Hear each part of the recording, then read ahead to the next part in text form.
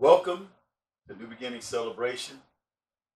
Each and every one of you are greatly appreciated in this place. And welcome those of you who are coming to us by way of social media, our YouTube channel, Facebook. We thank you for joining us, taking time to be present with us on this journey that we're on in Christ Jesus. And we so appreciate everything that you do. Today we're going to talk about something that goes a little bit basic and fundamental with how we're to live. You know, here at New Beginning Celebration, we believe in teaching people how to live in Christ.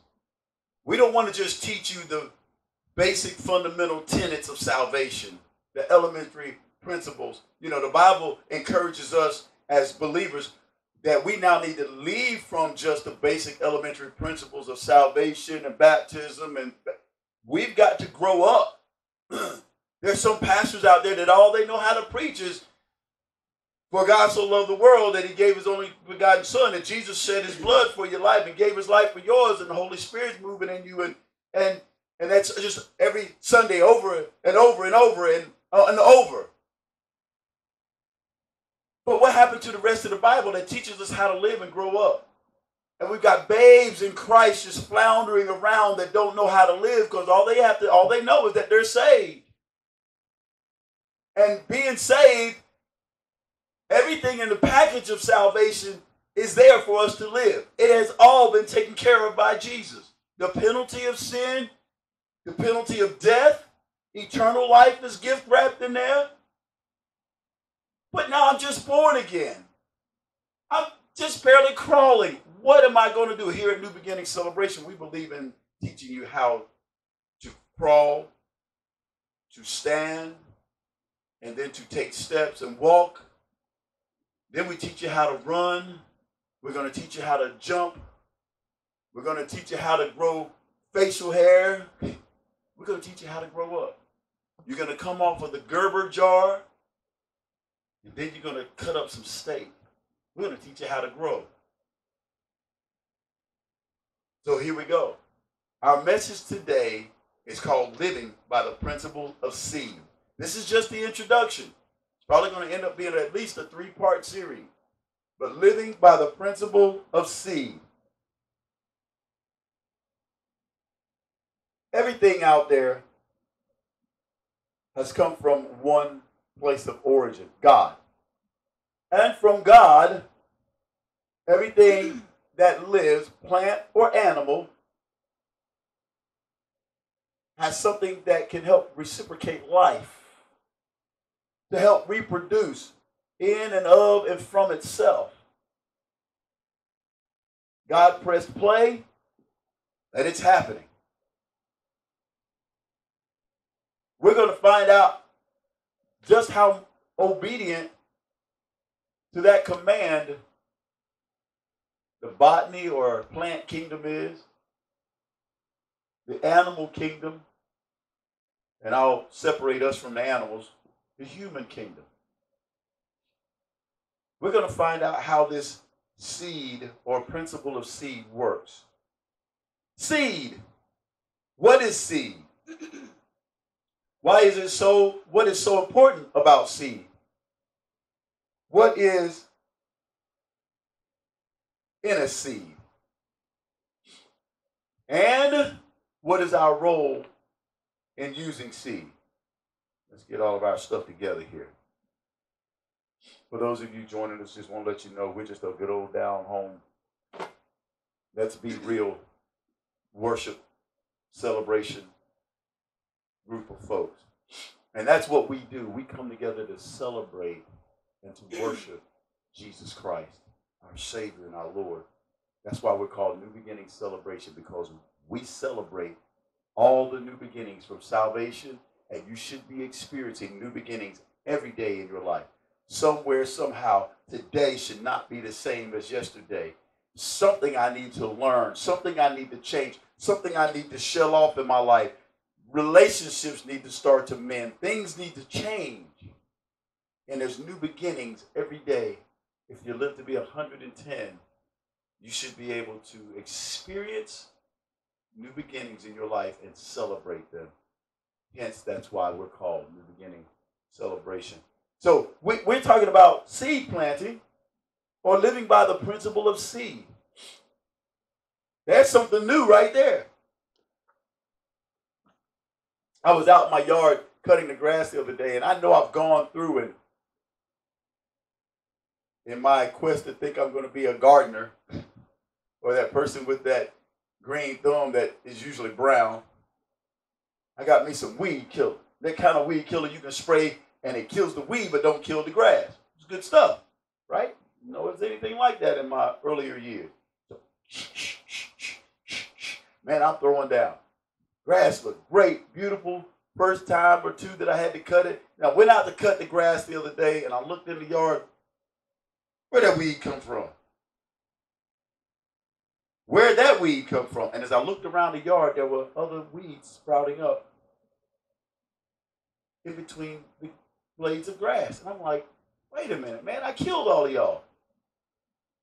But there was something I didn't get to when I was killing the weed.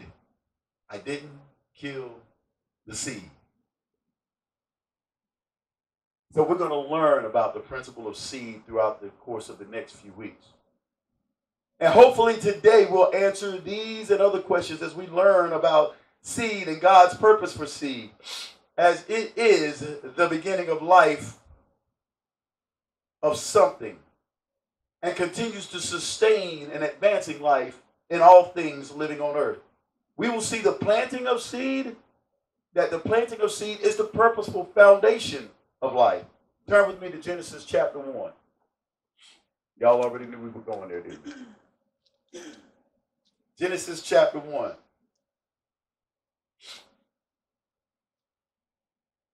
There's a rule in studying the Bible that many don't understand or know about. Because once you get down into the later parts of the Bible, the latter parts of Scripture, there are areas in the Bible that can speak of something. And people will try to take and improperly interpret what the Bible is saying based just on the passage as it says it there and go into some place of, I think I got my answer. Let me help you understand something. Jesus said that the words that I speak, they are spirit and they are life. The Holy Spirit is going to interpret God's word through and by God's word. The words I speak, they are spirit and they are life. The living word stood there and said that the words, he's the word, and the words plural that I speak, they are spirit and they are life. He is the way, the truth, and the life. So the word is saying that everything that the Holy Spirit is going to reveal to you and teach to you is connected to my word.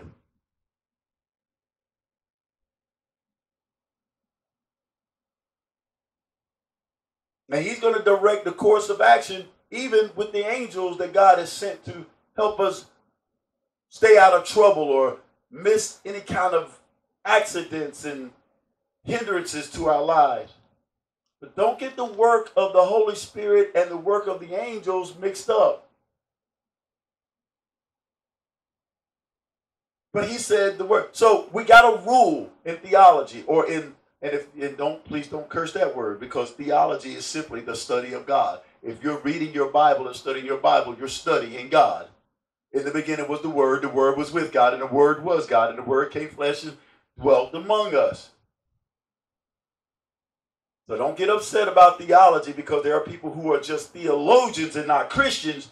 Well, then that's their problem. But don't run away and throw off something that is really meant for us because some other clown out there has misused it and misinterpreted that.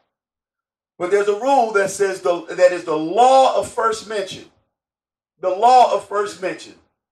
So if I'm in the New Testament reading about being the seed of Abraham, if I'm in the New Testament reading about seeing that we were born again by incorruptible seed, not by corruptible seed, but incorruptible seed by the word of God, guess what? If I need to understand a little bit more, let's go back to where it was first mentioned.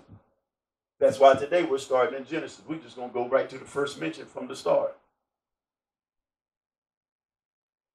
Genesis 1, verse 11.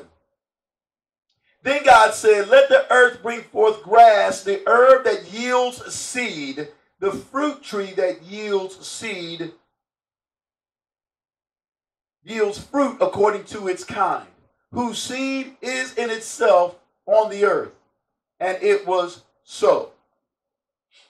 Let's go to verse 20 through 31. Then God said, let the waters abound with an abundance of living creatures, and let birds fly above the earth across the face of the firmament of the heavens.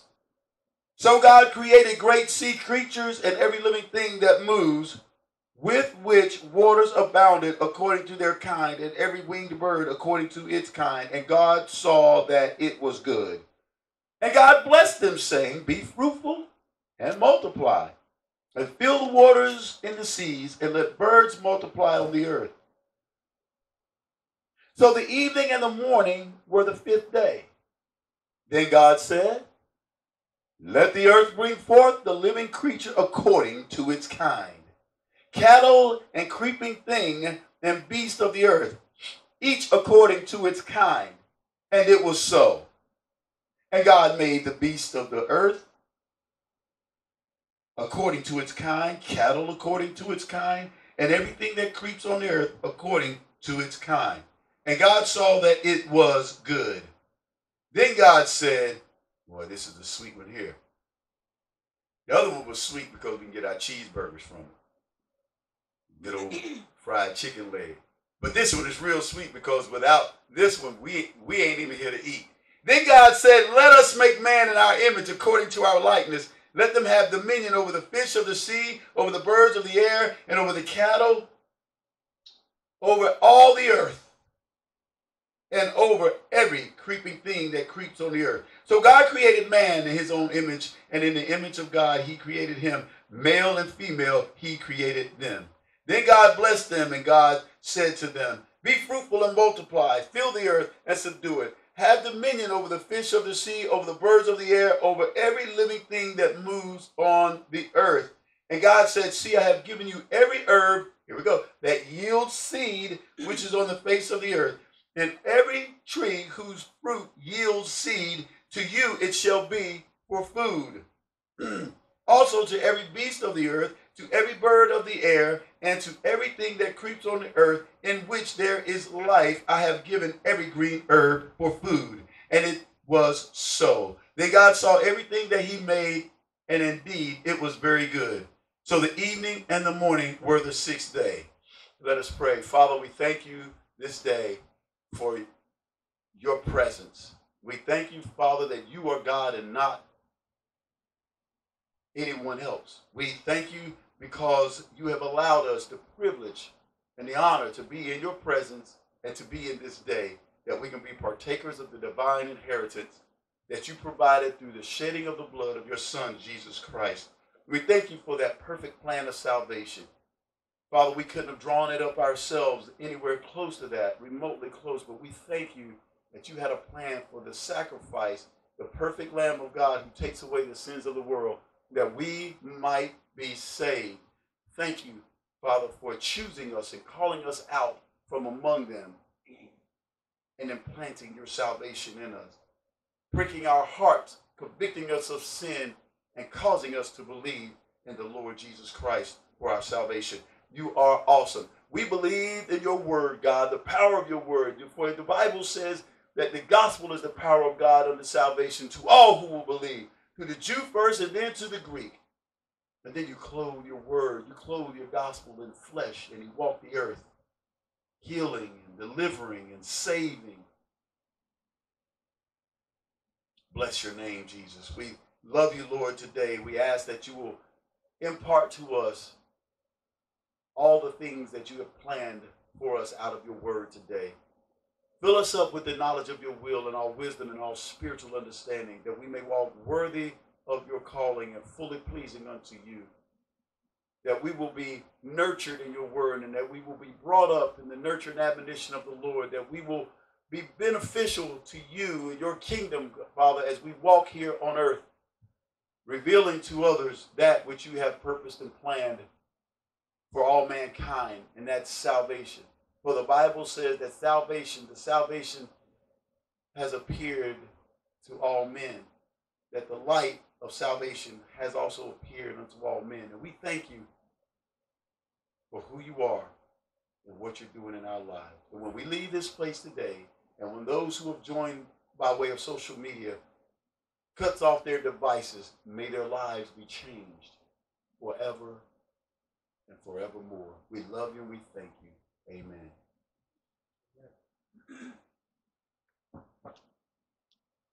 Just to let some of you all know who may be joining us through, again, social media, you don't hear me say in Jesus' name at the end of the prayers.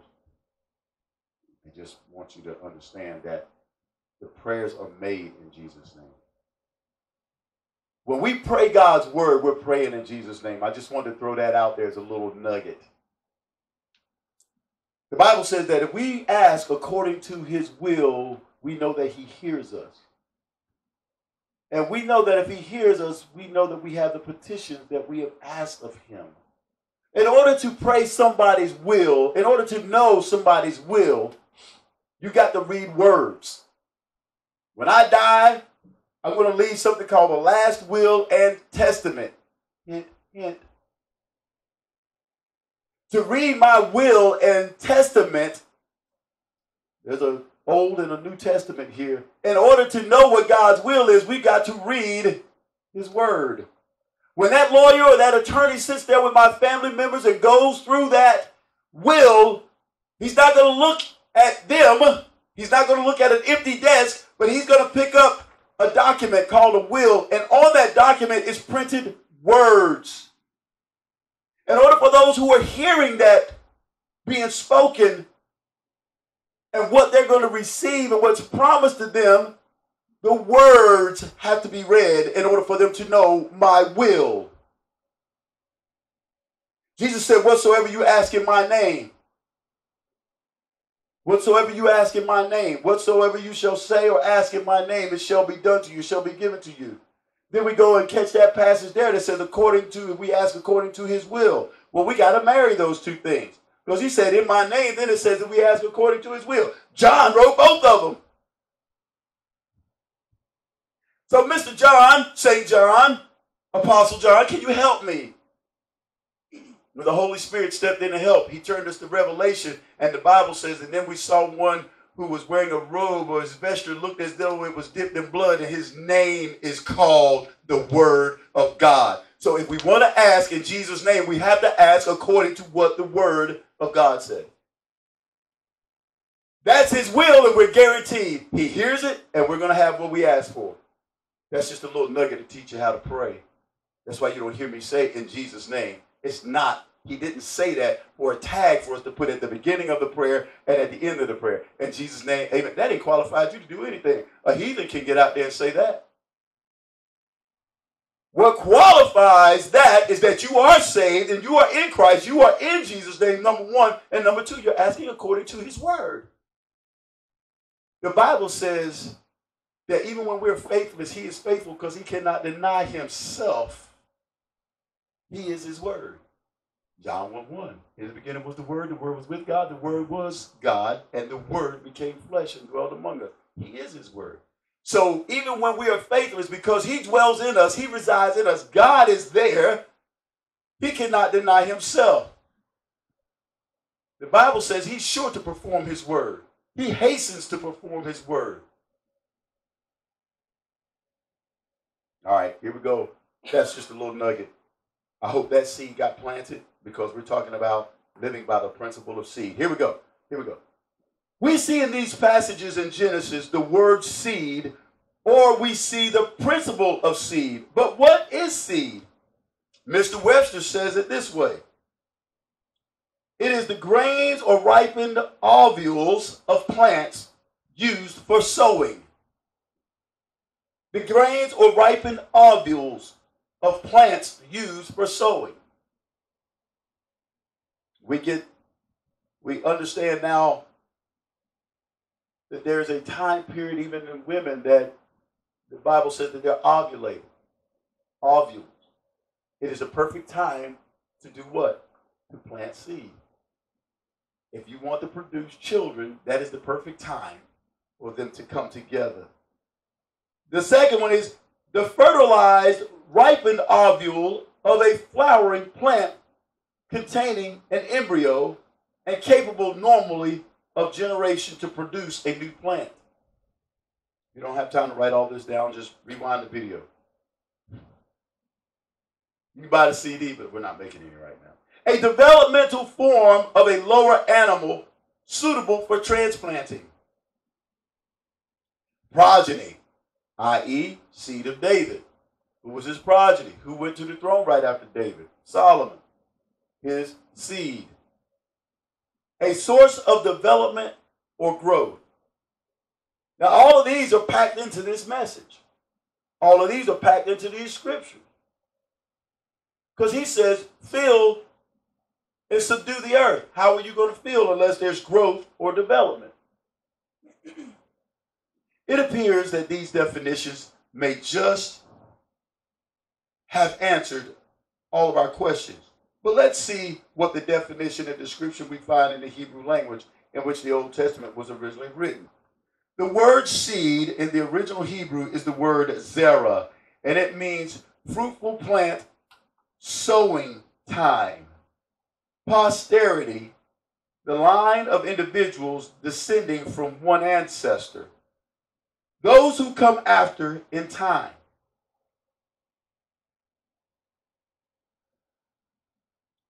Zerah means seed, sowing, seed time, harvest, offspring, descendants, posterity. It also refers to the process of scattering seed. The process of scattering seed. This is Zerah, the word Zerah, Z-E-R-A, by the way. Or sowing. Look at this definition. Looking at this definition, we see the result of seed and or the act of distributing seed. We look at seed, the results of seed, and or the act of distributing the seed. There's another word, and this word that we just saw, Zerah, Z-E-R-A, is derived from a similar Hebrew word, Zara, Z-A-R-A, which means to disseminate, to spread abroad as though throwing seed, plant, to fructify, or to bear fruit, to make fruitful or productive. To sow, or yielding, to be the sower. Bearing, conceive, seed, or set. Zara literally means to sow, to scatter seed, to make pregnant. Wow. I believe the Hebrew dictionary and Webster's dictionary, between those two, we could almost conclude this teaching. But not yet. Because by all accounts, we must study and learn what the Bible teaches us about seed and the seed principle. Now I'm going to pause right there. Because when we get this, we're going to learn something, and we're probably going to really dig deep into this over the course of the next few weeks. Whatsoever a man sows, that he shall also reap. If that farmer goes out and decides he wants corn, he can't plant seeds for tomatoes. He can't plant seeds for tomatoes. And you have to be careful not to plant everything so close together. Because, tomatoes are basically, they're kind of viney. A tomato plant, if you've ever seen one. And she might start going across the wrong way and get right next to that corn stalk. And grapes have seeds. Apples have seeds. Peaches have seeds. Some have big seeds, little seeds. We know one seed that's the smallest seed on the face of the earth, because everybody likes to quote the verse that has that in it. If you have faith as the grain of a mustard seed, I always like to move people like, yeah, that's cute, because you can move the mountain from here to there. But if you go ahead on and grow up a little bit and get off that mustard seed faith and grow up like the seed is supposed to be doing and produce that plant so large that even birds can nest in it, you can tell that mountain to be removed and cast into the sea. Everybody like to stop at the mustard seed. Want to know why? Because just what I said at the beginning, they ain't growing up yet. They're not growing up yet. They're still, for God so loved the world that he sent his only begotten son. That is true, and that is the foundation, but that's only where they are. So guess where their faith level is? Mustard seed faith. They're moving mountains from here to there, but I still see the mountain standing in the way. I ate that bigger seed. I ate from that seed after that plant grew up and watched, okay, now I don't want to see this mountain ever again. So when I throw it over there into the sea, it's going to the bottom and nobody can retrieve it. It's impossible. So you can stay at mustard seed faith, or you can go ahead and say faith come by hearing and hearing by the word of God, get in the word of God, grow up and study the word, and then you'll say to this mountain, if you say it and believe it, be removed and cast into the sea. I'm just planting seed. I know I sound like I'm just random all over this message, right? Because I'm just scattering seed. I want, as we go along with this, for you to learn how to take things and receive it and let it be planted there so it can grow up and you can produce a harvest in your life. Let's shift our attention back to Genesis 1:11. Everybody there? To begin this exciting adventure of powerful study that will have an unlimited impact on producing God's word and his will in your life. God designed the herb that reasserts his divine design as it affirms that these things most certainly come to pass. Look at verse 11 here. It says, then God said, let the earth bring forth grass and herb that yields seed, and the fruit tree that yields fruit according to its kind, whose seed is in itself. In other words, God said, I'm going to create one of everything, or I'm going to create a thing. What if he created 2 apple trees or just one? Seemed like the way he was doing things, it was just one of each kind, right? Because then the process began from his command of yielding seed. Be fruitful and multiply. I packaged within you everything that's going to cause you to replicate, to duplicate, to reproduce, and to continue to multiply. And I love that. I love that God is in the multiplication and not adding. You're talking about seed planting. How about the day of Pentecost? 120 went into the upper room. Peter spoke, scattered seed all over that crowd. 3,000 people were saved. God multiplied. From 120 to 3,000, you do the math.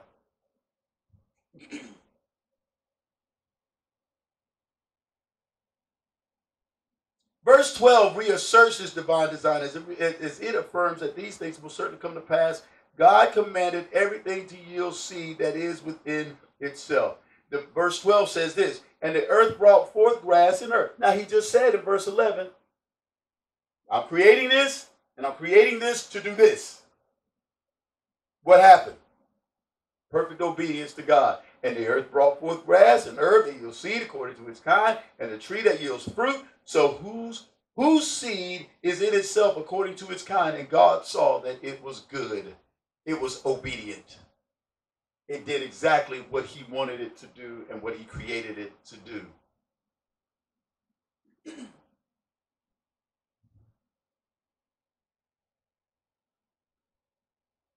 Even with the devil doing his usurping in the garden, plant life still does what God wants it to do. It didn't pervert his original design.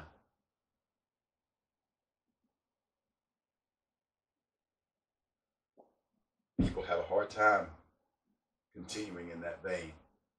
I will speak about that later. Because one thing we need to realize, if seed stops getting planted into the ground that it was designed to be planted in to produce or reproduce, human life will soon cease to exist. Dummies, you talk about genocide. Keep on thinking your acts of LGBTism is woohoo a great thing. You're only committing suicide for the entire human race. If everybody in the world right now just snap and subscribe to that agenda and snap, started aborting babies all over the place because the government says it's okay, 100 years max, every person on earth will be dead. It wouldn't even last. Why? Because there's no reproduction. There's no planting of seed into the ground which God designed for it to plant. And the animals will still go on obeying God and doing exactly what God said. And the plants will continue going on doing exactly what God said. And there's the thing that God gave dominion on the earth. Because they had an idea in their head, wanted to follow sin and pervert themselves. And then homosexuality runs rampant. Babies are being aborted for the ones that are currently present. And if all the whole world just turned into those two agendas, every human being on earth, society will cease to exist. And Satan's agenda will be accomplished at that because he knows he can't defeat God. But if he could just wipe off of the earth the image of God. That's why God is so staunch on murder. That's why he's so hard on the shedding of blood. That was the first thing and the first reason why God instituted human government. The first thing he said, and now Noah, if man sheds man's blood, his blood shall be shed, not by me, but by man. Human government. He said, because for I created man in the image of God. So when my image is starting to be destroyed, that one that's trying to destroy my image off the earth will get destroyed. Christians, stay out of the picket lines when it comes to people going to the death. Let God handle that between him and his government. We know there's perversions in the government. There's humans there. Fallen human beings. Many not saved, not knowing Christ. But we need to pray for the individuals that are facing the death penalty. And we need to pray for those who are in charge of the judicial system and the magistrates and the prison systems that are overseeing these things so that they get it right. But stay out of God's way. That's his government. You want to do something concerning God's government? Run for office.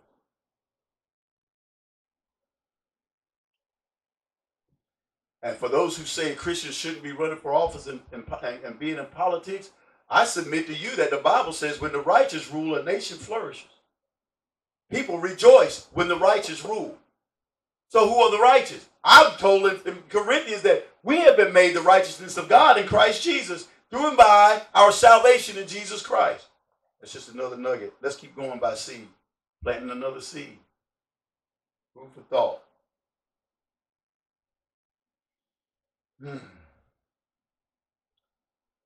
The word yielding or yield or yields, it's also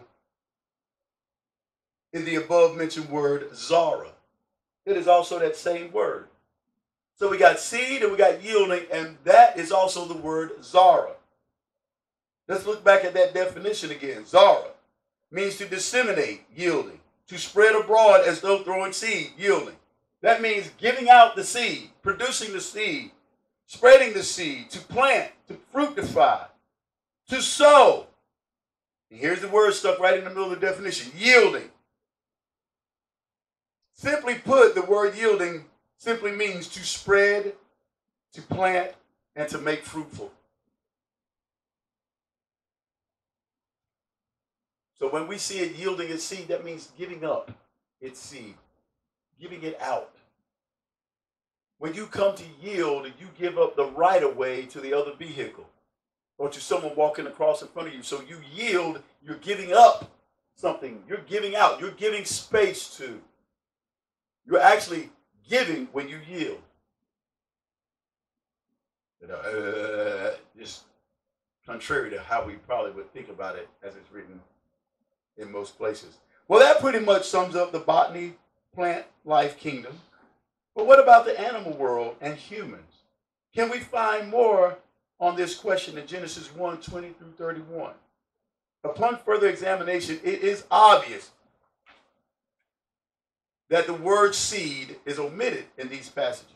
Nevertheless, I submit to you, it is still present in principle. When we see it written and commanded by God in verse 22, and what did he say in verse 22? He says this. He said, and God blessed them, saying, be fruitful and multiply, and fill the waters and the seas, and let the birds multiply on the earth. That is still the principle of seed planting, or the principle of seed. For all the fowl of the air and water creatures to be fruitful and multiply is yielding seed. Fast forward to verse 26, and Elohim commands the man to be fruitful and multiply, fill the earth and subdue it, and have dominion over all living creatures in all the earth. And all the earth, not over all living creatures in all the earth. It says over all the living creatures and all the earth. What a beautiful thing for God to give us that responsibility. He created it and then said, now I want you to take charge of it. I want you to have dominion. I want you to rule this place. I want you to rule it under my standard operating procedures. We call that in the workforce SOPs. You ever worked in a place that had SOPs? Some of us have been assigned to write SOPs when we're in certain management positions and team leaders. And okay, what's it going to be? It just may be one little special project, and this SOP is only going to be enacted or in effect for 6 months while the project is going on. But here's the standard operating procedures for this. You must wear this. We must use this. Point 1. Blah, blah, blah, blah, blah. And we write the procedures like a script or a rule on how to get this thing done from beginning to end. As we observe scripture in verses 24 through 25 gives us the creation of the beasts of the field, the cattle, and creeping things, all animals that roam the earth.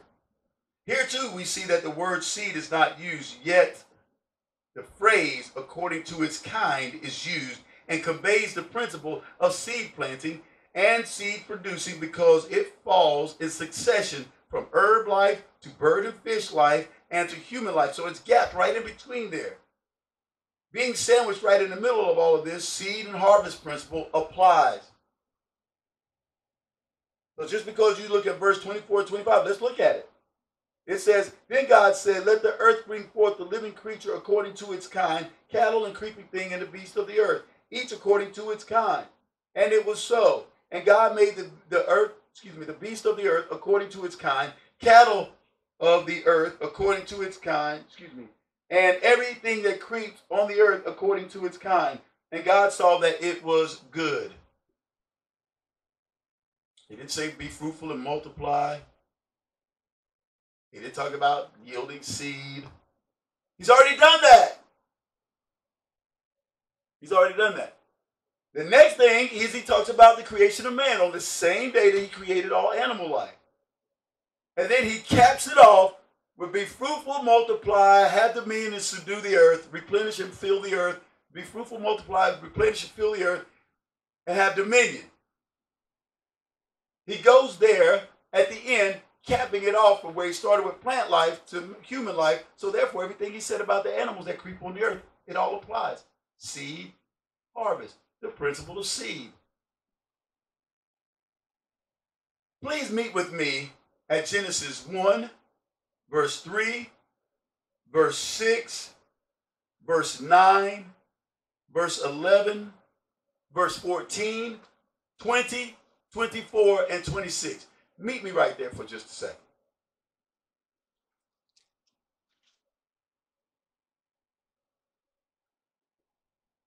And that's it, folks. There you have it.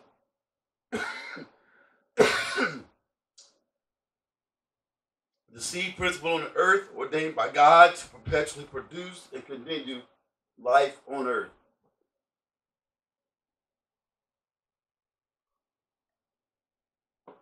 But I submit to you, that message ain't over. That's only the beginning. In fact, that's not even the beginning. Look at those verses with me in Genesis. Genesis chapter 1, verse 3.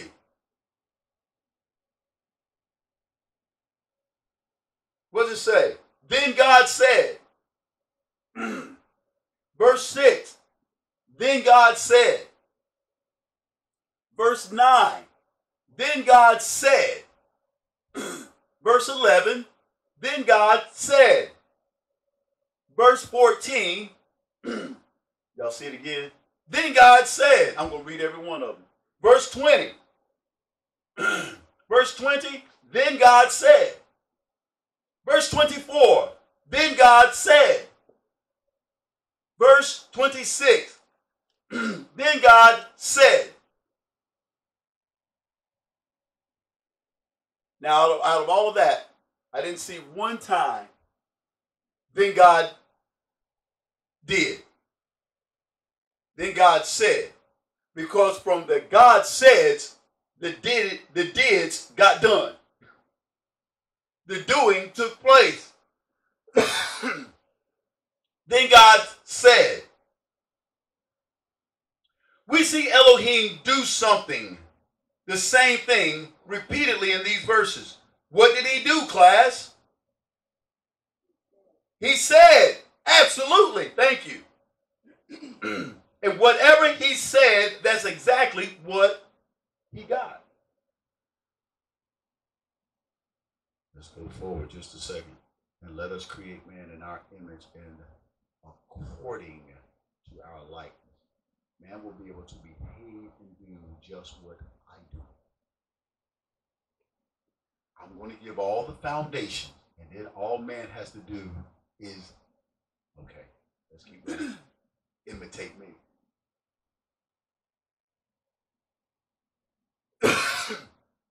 See, whatever God said, that is what was produced from the words that he spoke. Just like a seed which was cast out and spread by the hand of the farmer or the sower into good ground, into that which was perfectly prepared and conditioned to produce a harvest or whatever was desired to be created.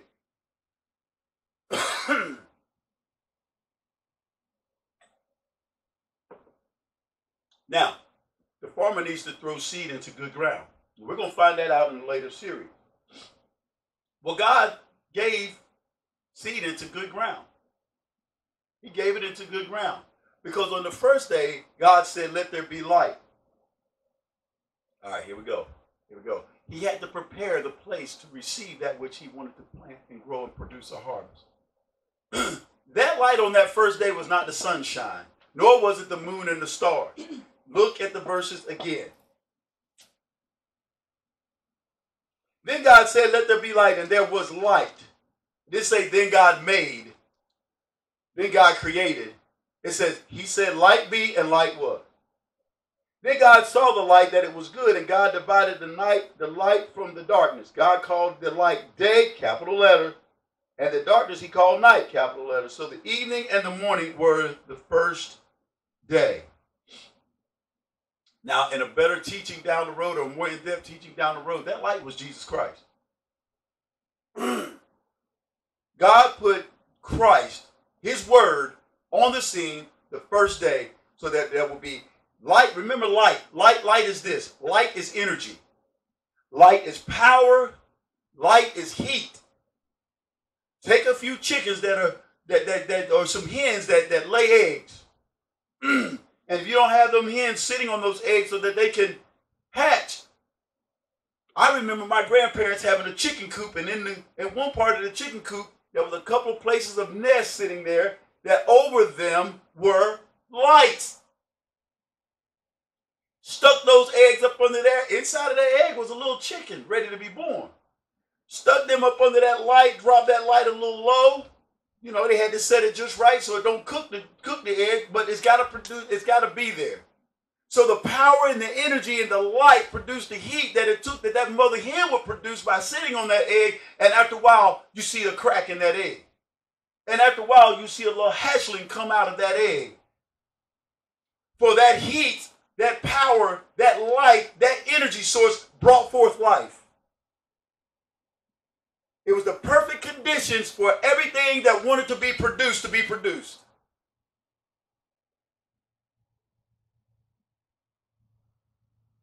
Jesus Christ, the Bible says, is the light and the life of men. Look at John chapter 1. He is the light of the world. He is the light and the life of men. God had to put his power and energy on the place first in order that everything else he wanted to create, because if he hadn't done it, then day 2 through 6 was just for naught. It would have been impossible. It had to be fertile ground. It had to be the right prepared place to cast the rest of that seed out. God said, God said, God said, God said, God said, and to give him exactly what he was looking for. Let's make another example. You go out here, this vacant place, this vacant lot of land, nothing there. Running down the side of the road near that lot of power lines. But somebody says, I want to buy this land and I want to build a house here. Bulldozers and everything come and clear off the land. They're getting the land, they're trying to get the land straight. And there's power in them too. There's fire being produced in the cylinders. There's power. No power, they don't move either.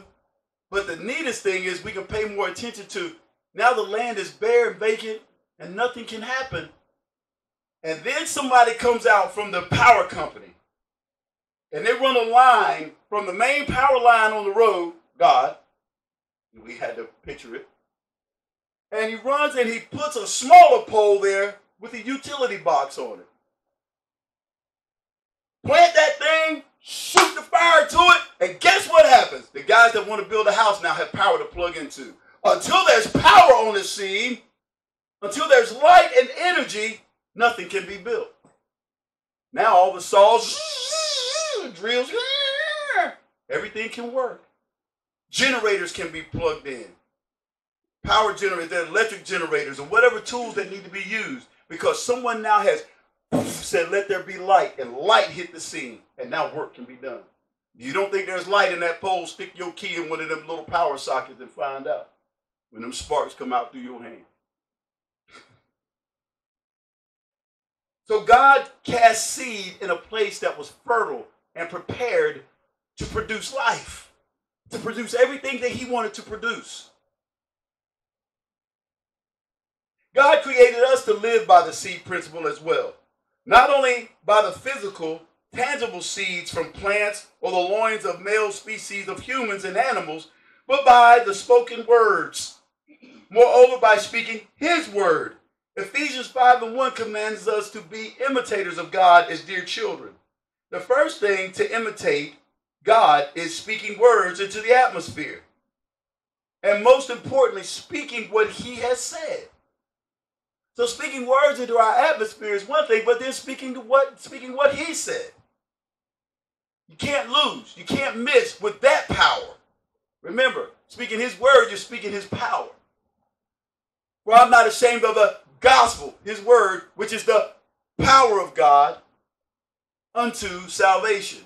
Jesus says, I am the way, the truth, and the life. I am the light of men, and I am the life of men. Power.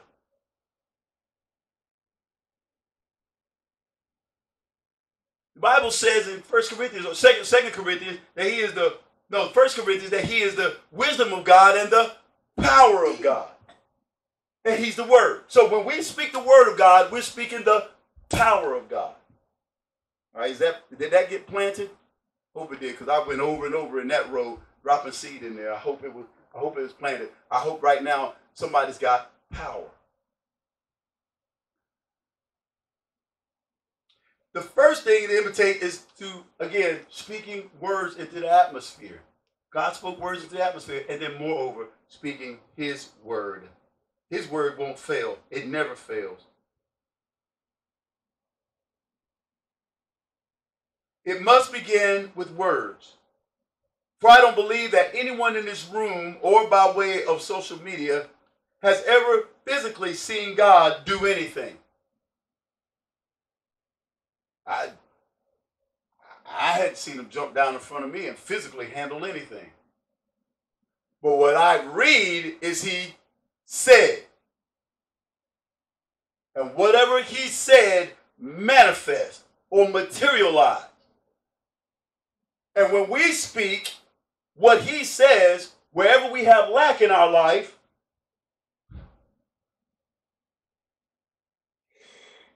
that gives us that creative ability to be according to his likeness. That gives us that ability to be imitators of God as dear children.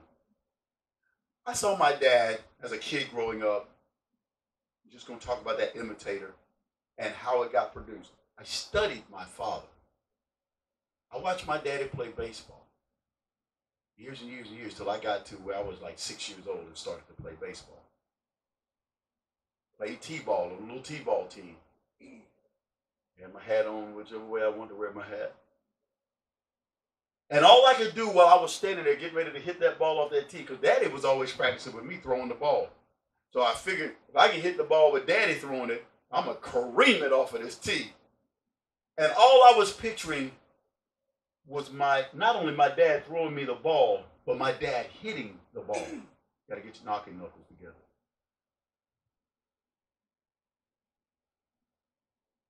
And man, a journey in my life started to where it finished in 2 years of semi-pro baseball as an adult. Because I imitated my father. Growing up as a little boy, that age, a little bit younger, it all started. I sit in the cab of this big vehicle called a truck. And I watch those hands shift through the gear patterns. And I'm over there pretending and imitating those shift patterns while Daddy's driving and shifting. At age 16, Daddy threw me in the driver's side of a rig with a 10-speed Road Ranger. He didn't have to, all right, now when you start shifting, you got to start here and you have to start here. My daddy threw me over there in that seat. He said, keep your eyes on the mirrors. You're going to keep this truck in the middle of the road. That's the only way you're going to keep this truck on the road. You got to drive by your mirrors. Don't drive by the front. The trailer and the truck are not always perfectly in unison. So keep the trailer on the road and out off the center line, looking in the mirrors. I'm going to go to sleep. And he turned around and I popped the clutch and went on. Because I was imitating my father the whole time. By the time I got to an age of maturity where I should possibly be able to know something about it, he already knew. I don't have to show this boy how to shift this truck.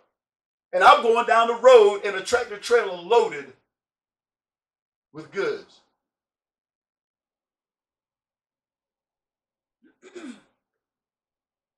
Hey, my dad had a 68 Chevelle.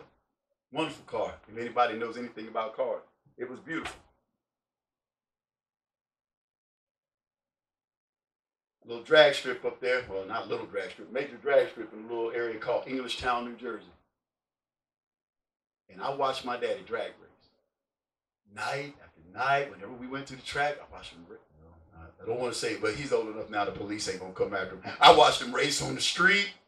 You know, back in the late 60s, early 70s, you could do that. And, you know, sometimes the cops might even block off the road for you. I was a part of that action. High revving motors, big sound, big tires, smoke, speed. I mean, it's electric. And I watch my daddy. I watch my daddy. I'm building my second race car now.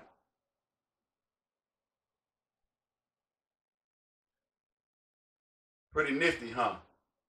How many of you ladies in here imitated daddy or mom? I mean, there's things I imitated my mom in. Either way, I imitated a parent. How many of you cook because you saw your mom bake this way, or stovetop cooking, or frying, or how many of us have handy things like I watched my dad fix everything? You want to know one thing my wife don't know a lot about? Calling somebody into the house to do a service. Refrigerator, boom. The dryers, I can't tell you how many dryers and washing machines have I repaired in our lifetime together. Because I watched my daddy go in there and about blow himself up sometime. Fixing stoves and washing machines and refrigerators and dryers. The cars, no brainer. No brainer. Best mechanic I ever knew was my father. I watched him and I imitate him. I have been earning income for the last 9 years consistently. 8 or 9 years consistently through and by tools being turned on vehicles. And before that, since 1975. Guess where I started at? In Daddy's shop. Are we getting this? So now, here we are. We have to pay attention to God because he's our Father. And we have to be imitators of him as dear children. So that when he wants us to go ahead and take the seat and take the wheel and put our hand on that 10-speed or that 13-speed shifter, we've already watched him. We've already studied him enough that now we can walk. We can drive that rig.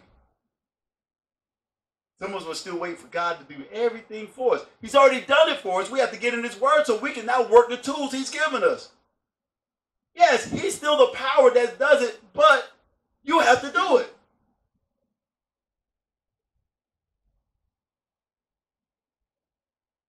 Do not be conformed to this world, but be transformed by the renewing of your mind. Who did he give that command to? Is he talking to himself that that's what he's going to do for us? Or did he tell husbands, love your wives as Christ loved the church and gave himself for it, and sanctify her by the washing of the word? Are we going to wait for God to take care of sanctifying our wives? Or are we going to do what he said do? We're going to have a mess on our hands if we don't do it.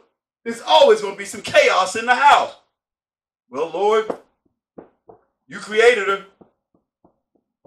Why ain't you doing something? I've been praying. And God is sitting there going, why aren't you reading my word? You should be doing. Faith without works is dead.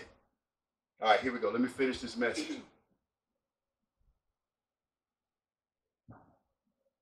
We must learn how to live by this method, by the principle of seed, by this one principle. When we come back together, we will really begin to peel open the who and what, where, when, why, and how of living by the principle of seed. It is going to be life enriching if you stay tuned and receive what the Bible teaches us on this subject. I'll leave you with this reflection. Death and life are in the power of the tongue. Just reflect on that. And those who love it will eat of its fruit. Proverbs 18:21. You and I have the ability to produce life or death by what we say. Your speech, our speech, can cause us to live or it can cause us to die. Or is that, did I not read that just now? Death and life are in the power of the tongue. It can cause us to live or to die. We can advance up and forward in life, or we can digress and deteriorate. How many of us know people that are just meandering around through life aimlessly? Seemingly no purpose, no hope, doing the same things over and over again and failing over and over again because they're in the same place over and over again, hanging around the same people over and over again, hearing the same things over and over again, watching and receiving into their system the same things over and over again. Even some of them tote knees around. Most of them just sit on the dashboard of the car and the coffee table in the house and the nightstand next to the bed. Saved and born again, but no one has ever taught them what I'm teaching today. Just floundering. And it's sad. And I do my best. I was in conversation with people some this week. The circle and the cycle and the circle and the cycle of beat down and run over. It's just, and then when they want to talk to me, it's just, they're in dire straits again and again and again, but they won't show up here and hear the word of God every day or every Sunday. They refuse to be, not only stay in the word themselves, but refuse to be instructed by the person God gifted to teach them the word, pastors and teachers. You're not going to get it all on your own. If you would, God would not have ordained that office. For those of you who like to stay home and think you don't need to go to church, you're not called to be that teacher. If you are, you need to be in a building sharing it with others. Or you need to be out on the streets sharing it with others. You need to have some people congregating around you. Jesus had congregations. He walked the streets and he had congregations. He didn't go into a synagogue and a temple. Every city at that time in Israel and in all of Judea had synagogues. Read the book of Acts. They all went in there, and Paul and the apostles went to synagogues in every city, the Bible says. because that's where they could catch the Jews in one gathering so they could have a congregation, because they needed to teach the things of God. Go find a fellowship that is Bible teaching, Bible believing, Bible teaching, and helping people grow. Please. Because when you don't, then all you did was just tell yourself and tell your family and whatever else, the Bible ain't true. I don't need to go there. I was up till 5 o'clock this morning finishing this little 2-page message that I had started almost one whole page 3 weeks ago.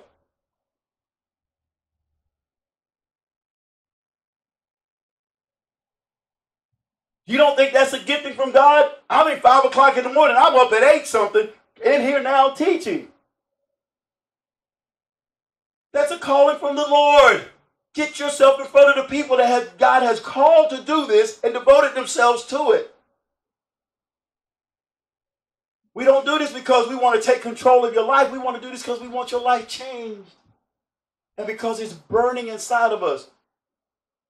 Jeremiah says it's like a fire that's shut up in my bones. I can't hold it all in. And while God's packing it into those who are gifted or called and chosen or ordained to teach, be the receiver. It's okay to receive from somebody. When we walked into church today, I was listening to a nationally well-known pastor. The message was so good. When we got into church, I Bluetoothed it into our sound system, so everybody for at least the 15 minutes or 20 minutes before church started could hear some of that message. I sit and listen to other pastors. Scriptures of no private interpretation. We all need each other. We're the body of Christ. Don't be that stay-at-home, I don't need church Christian. You're doomed to failure. You're doomed to all kinds of sorts of ideologies and doctrines of demons and philosophies of men to start entering into your mind and having mixture with the word of God. Now you don't know what to believe. You believe in stuff that they say that's contrary to Scripture, and you just don't know what to believe. You say you believe in the word, but it's difficult because all these other disturbances, all these other sounds are coming in. I know, I've been there, done that. I burned that t-shirt.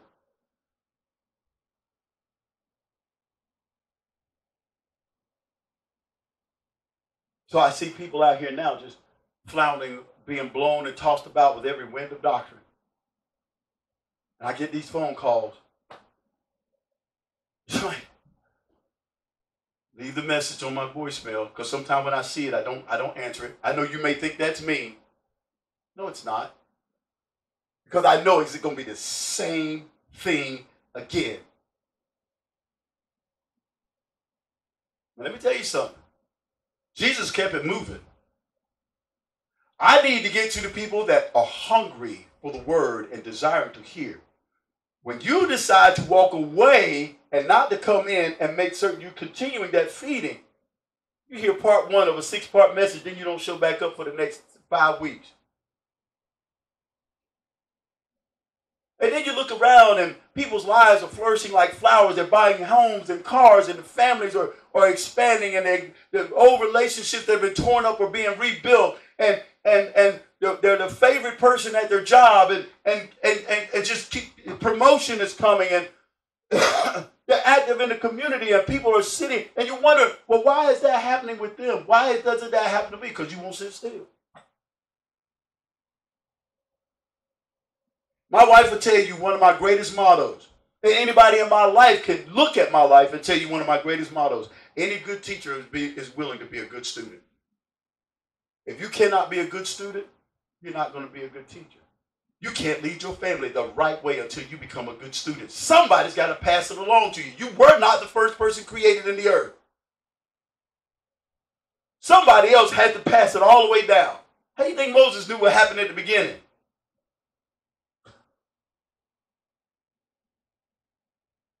I used to be an international adjudicator and instructor for national and international musical organizations.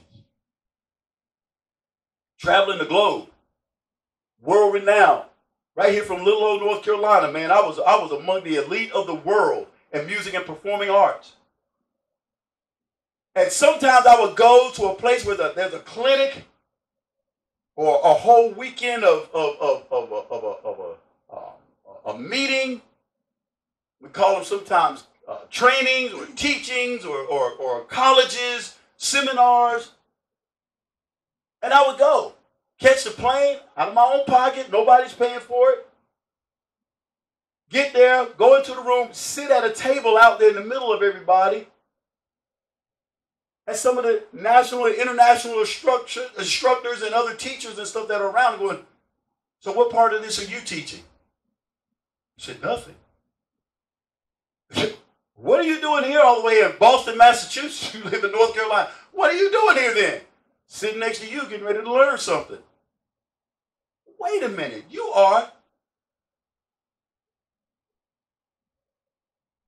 just spent a whole season on tour adjudicating my organization, telling us how to do it and get it right. And you're sitting in here absolutely, I don't know everything. So I'm going to sit down and learn some more. Do you want the advantage when I talk to you? Or do you want to walk away from that competition that you're in going, man, he didn't say a word. He didn't teach us anything. I didn't get anything out of your tape. Tell you what, when you come into my critiques, that's something I've never heard. I didn't get anything out of it. I got more teaching jobs out of contests that I judged, giving some of them some of the hardest, positive, constructive criticism, but having to give them numbers that were low and hardcore criticism. I've had my phone ring say, excuse me, what are you doing particular days of the week? What do you mean? Man, I've never had somebody give me a score that low, but when I heard your tape, I got to hire you. Never have I heard anyone walk away and say, I didn't get anything out of your tape. I didn't get anything out of your critique. And within a few days, I can see that organization again, and there it is in this stadium, on the field, on the court, on the floor, in their performance. And then when I see them in critique that night, they'll say, we took it back and we worked exactly on what you said. How did it look? How did you? I said, I knew it right off the gate. I said, they went and they listened and they did exactly what I said. They did exactly what they saw. I saw the problems and issues and it all, and everything connected, and the performance was better. Why? Because I want to be educated. I want to continue. Those of you who think you're going to be the one-man game, keep going. You choose what you're going to do. Life or death. That's in the power of the tongue. As for me, I will refer to Deuteronomy 30:19. When the Lord God said, I set before you life and death, blessing and cursing. Therefore, choose life. And listen to the result. That both you and your descendants may live. I think that's a no-brainer. We're going to continue with this series next time we're together. Father, we thank you for all that has taken place in this room today. We thank you for your word and the power thereof. We thank you that you have given us something to chew on, something to meditate on, something to think about. We need to understand what seed is and its purpose and why it's designed to do what it does and what it does and the benefit it has to us and how we can do the same thing and be active in yielding seed in our life. Thank you, Father, that you've encouraged us and admonished us and commanded us to be imitators of you. Now teach us, Father, how to imitate you with our tongues, with the words that we speak, with planting seeds, with planting physical seeds, financial seeds, verbal seeds. We're going to learn how to walk in this kingdom, and we're going to learn how to live in this kingdom according to how you have given us the standard operating procedures.